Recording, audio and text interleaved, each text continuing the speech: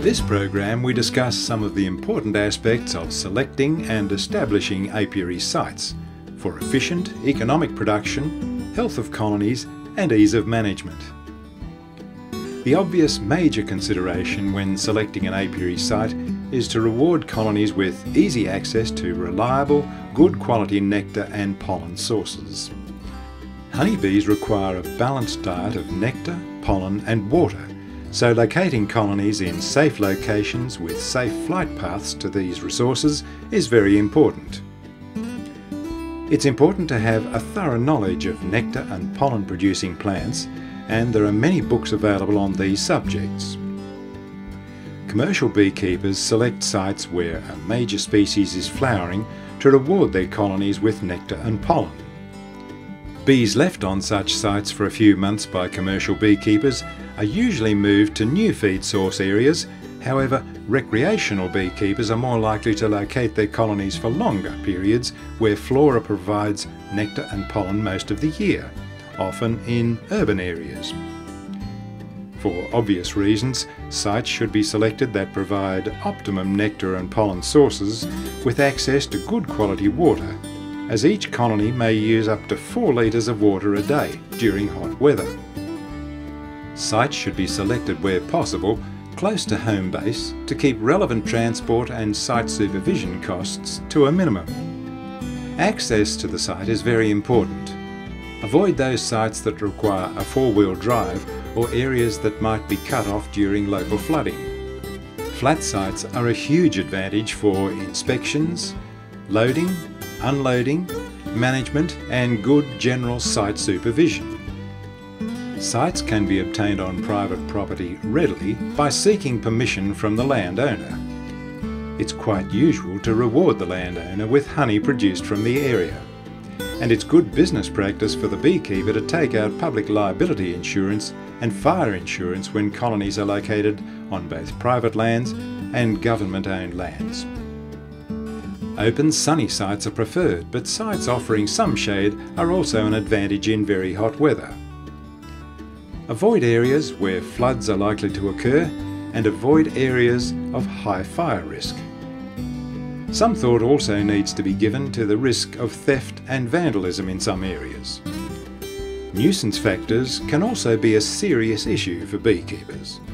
Avoid placing apiaries near gateways, stockyards, livestock watering points, dams, camping areas and so on.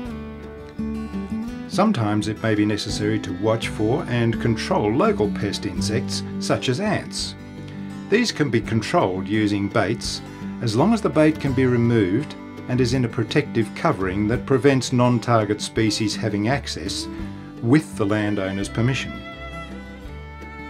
In some areas it may be necessary to protect hives from cane toads by locating the colonies on stands, and it's vital to avoid locating hives in areas that might be subjected to insecticide spray or even accidental spray drift. It's also important to avoid locating colonies near sugar mills, factories, feedlots and feed mills, as at certain times bees will rob from such sources for protein or sweet substances.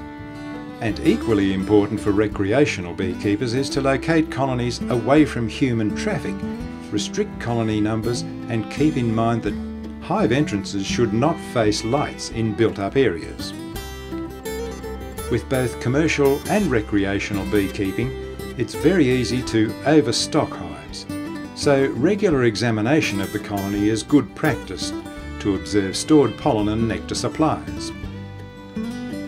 As far as local flora is concerned, it's advisable to inspect carefully to ensure the plants and trees are free of nectar and pollen-eating insects, as generally speaking these insects work on blossom day and night, denying bee access to valuable nutrition. Check under the bark of eucalyptus trees for the presence of bogong moths, as these insects forage at night. Another general rule when selecting a colony site is to avoid having to feed the bees protein supplements or sugar syrup.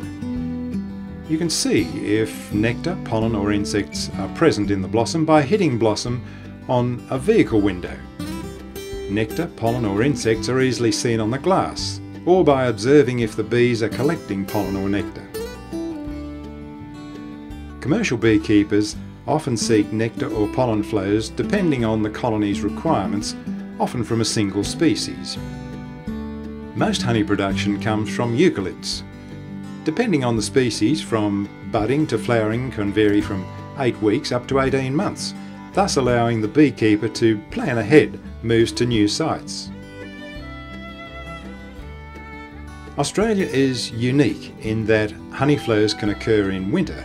Some beekeepers overwinter colonies in cold areas where the bees get no rewards to overwinter colonies, leaving sufficient honey for the bees to survive winter and hibernate. By observing these basic rules with the selection and establishment of an apiary site, efficient, economic production is assured, along with the good colony health and ease of supervision and management.